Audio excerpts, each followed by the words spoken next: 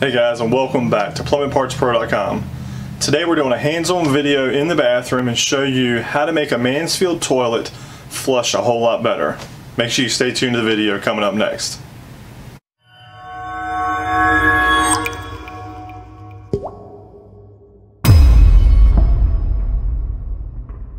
Alright, what we've got here is a basic Mansfield Alto 1.6 gallon ADA toilet.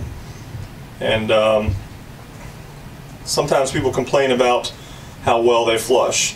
It's actually a good toilet, good mechanism, very easy to use. So in about 3 minutes we're going to show you how easy it is step by step to make this a better flushing toilet.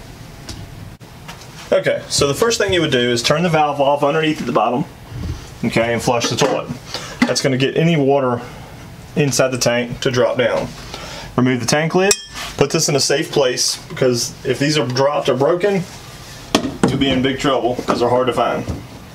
Okay, so after you flush the toilet, remove the refill tube, set that to the side, remove this top nut. This unscrews counterclockwise, set that to the side, lift the tank lever, and this piston comes up,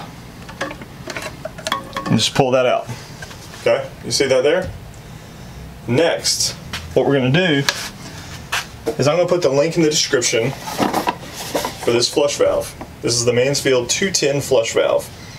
This flushes more water, 3.5 gallons per flush. Okay, but we're not going to have to remove anything as far as the tank or anything to do this. This will be very simple. Move the top nut for this one. Set that to the side. Remove the top bell like you did before. Now, by the way, it does come with a new washer, so if it does leak, it might be worth changing that in the new one. I'll make a video for this and put that in the description up top. If you compare these two, the difference is this bell comes up higher than this one does here. Okay, that means this one is going to allow 1.6. This one's going to stay up and float longer before it drops. This is going to give you 3.5 gallons. So then you just reassemble with the new valve. So slide this over, slide it down, make sure you put the tank lever through the hoop, drop it down, screw the nut back on, make sure you don't over tighten it because you don't want to break the threads. Okay, reinstall the refill tube, just put it in about 1/2 inch, and then turn your valve back on. Your tank will fill up, and it's guaranteed to flush better. Okay, that rides up and down just like the other one did, and this can be spare parts if you have one break.